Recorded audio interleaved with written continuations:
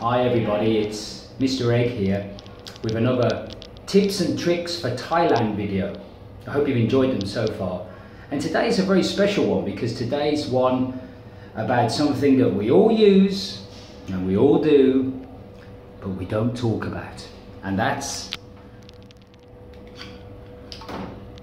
our good old friend, the bum gun. Now, there are several different types of bum gun that you can encounter when you come to Pattaya. This one here is what we call a plain metallic bum gun, but you can get them in all different shapes and sizes. I've got a couple here for you to see. We've got like a plastic one there. You can see that the head is a light blue colour. Light blue always indicates plastic. Quite a good one, always handy to keep spare in your bag if you can. And this is a deluxe bum gun.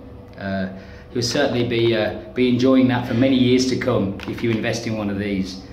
And another trick and a tip I would have, if I can find them, something I prepared earlier. You can always have a cheap hose, but substitute your own head. That's a nice one there.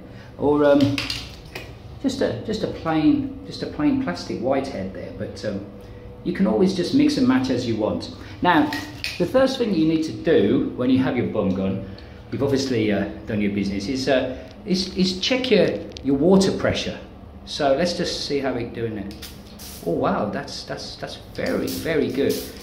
That's really going to be an excellent experience for you. But you can always excuse me.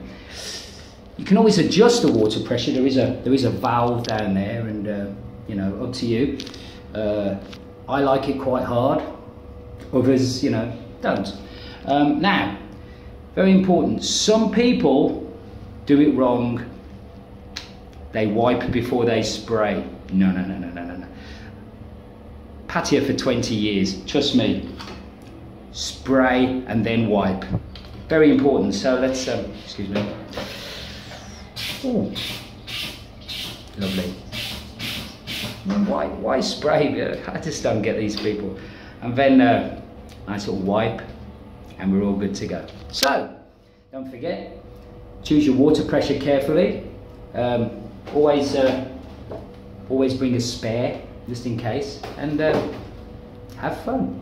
Mr. Egg. By the way, next week we're looking at how to hire a jet ski. See you soon.